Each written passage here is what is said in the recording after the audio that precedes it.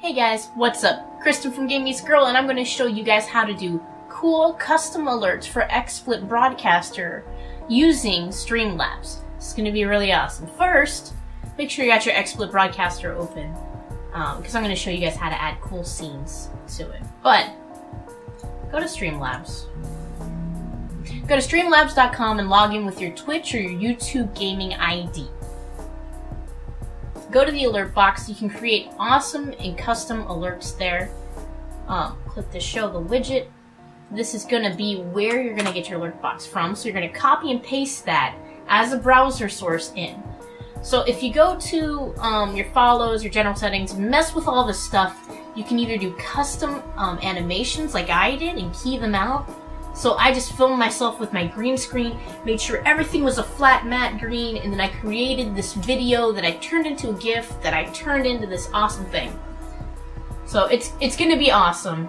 Okay, so we're gonna add other web page URL. We're gonna copy and paste the URL we just got from Streamlabs. And then we're gonna go up and hit test follow. So check that out. So it already works, it already sounds great. You hear it? Already works, already sounds great. What we're gonna do now is we can adjust it. We can adjust it. We can do all sorts of cool stuff with this. So if we go into the custom source, we can change the size of it. I want mine to be like longer. I'm gonna make it like 1500 by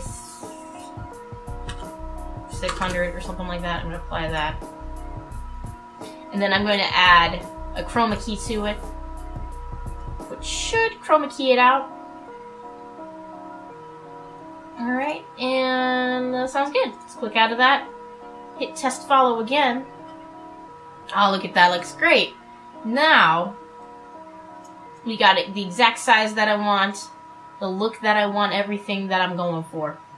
So now you have your alert set up in a much easier way than I did in my original tutorial where we had to capture the alert box separately. Now we can just add it into Xsplit with these new updates through the browser URL. It's already transparent. You can add a green screen chroma key if you want. If you have some, custom GIFs that you made of yourself like I did.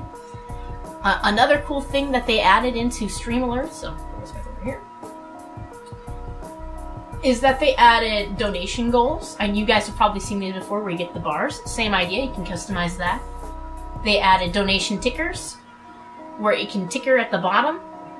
Same idea, you'll have the name and the amount, you can have how many you want ticker, if you want it to scroll, if you want it to be, flat.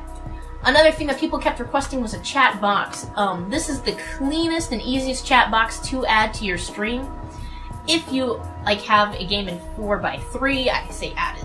Go ahead and add the chat. But if you're streaming on Twitch, they added a replay with the chat live. So if that was your problem, you wanted to see what the replay was, and you wanted to add it to your chat, add your chat to your screen, there's a way to do it. Or if you have a certain scene where you want your chat on the screen, like maybe you're just talking to the camera explaining things, and you want your chat on your screen, here's the way to do it. You can have it show different badges, you can have different themes, you can make it boxed, clean, old school, chunky, whatever your theme is, you can customize it to that. And that is something that I really enjoy and think is a really cool way to animate and throw a chat in your stream. So, as an update to the last Xsplit video, hopefully you guys enjoyed my tutorial, and if you guys like these kind of tech tutorials for streaming and stuff like that, please let me know in the comments. I'd really appreciate it. Alright guys, thank you so much. Make good choices. I'll see you guys later.